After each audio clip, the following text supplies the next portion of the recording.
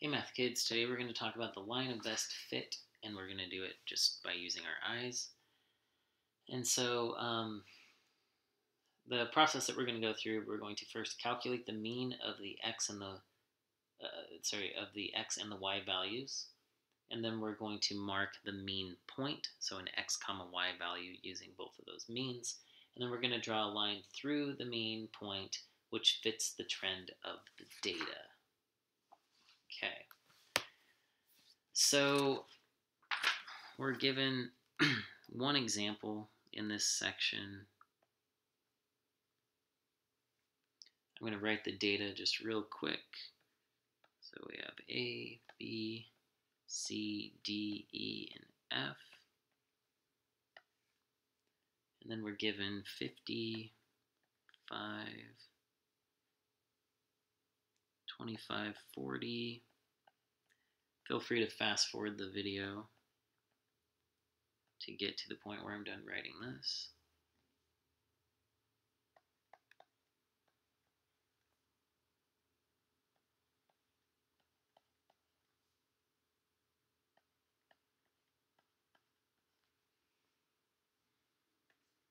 Okay, so this is time in minutes.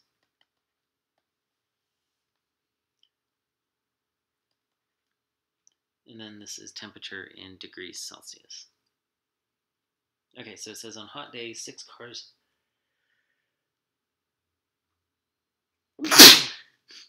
were left in the sun in a car park. The length of time each car was left in the sun was recorded, as well as the temperature. Okay, so part A, we need to calculate the average of the x's and the average of the y's. So we're going to create that average point for our line of best fit. All right, so opening up my calculator.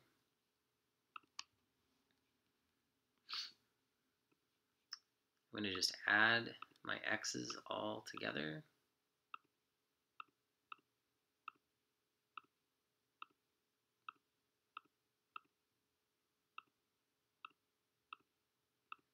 And there's 1, 2, 3, 4, 5, 6. So if I divide that by 6, I end up with 30.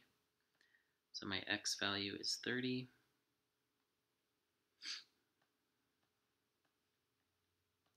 And then I'll do the same thing with my y value. 47, 28, 36, 42, 34, and 41. Once again, divide that by 6, and the average temperature is 38 degrees Celsius. Okay, so we did part A. Now part B says draw a scatter diagram for the data. And so my x values go from 5 to 50, so I'm just going to go 10, 10, 20, 30, 40, 50. And my degrees Celsius go, I'll do 10s as well, 10, 20, 30, 40, 50.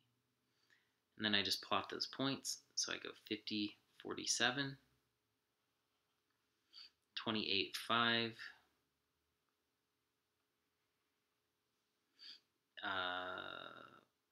wait a second, I did that backwards. So I want to go 5, 28, 5, 28, 25, 36, 40, 42, and then 34, 1, 2, 3, about there, or no, 15, I keep doing it backwards, 15, 34, it's about there, and then 41, 45, it's pretty close to that one. Okay, now I'm going to plot this point, which is 30, 38, which is right there.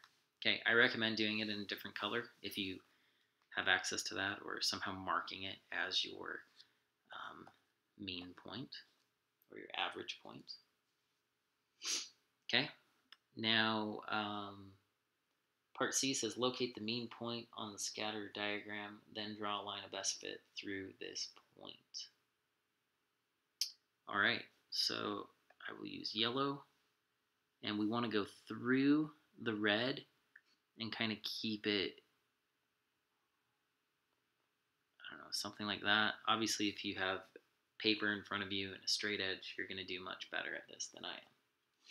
Okay, it says predict the temperature of a car which has been left in the sun for 35 minutes.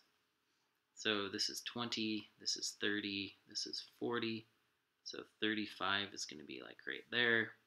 And at least based on my graph, your graph might look different. It's going to be 40 degrees Celsius. Okay. Let's see. Oh, that's what the book got too. So I guess my drawing is not as bad as I thought it was. Now, predict how long it would take for a car's temperature to reach 55 degrees Celsius. So 55 is going to be about here. I'm going to go all the way over here. I'm going to extend my line. Go down here, and then I need to extend this. And I would guess about 70 minutes. Once again, this is a rough estimate. The book ended up getting 75, and so you can see that's within reason. And then F, comment on the reliability of your predictions. I've kind of been doing that throughout. Not super reliable, but within reason. I would trust these if the data wasn't super crucial that I was exact. If you need additional help, please come to Math Lab. Until then, calculator.